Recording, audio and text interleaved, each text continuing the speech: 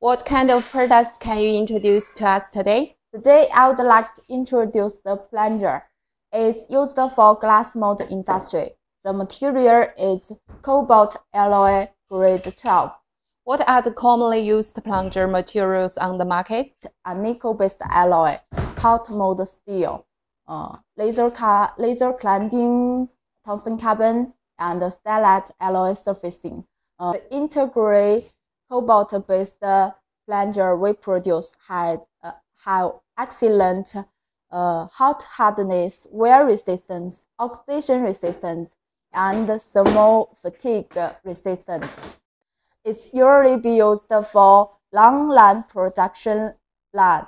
It can reduce the equipment downtime and save cost and improve the product quality. It's especially suitable for good quality glass. If you want to know more, please feel free to contact me.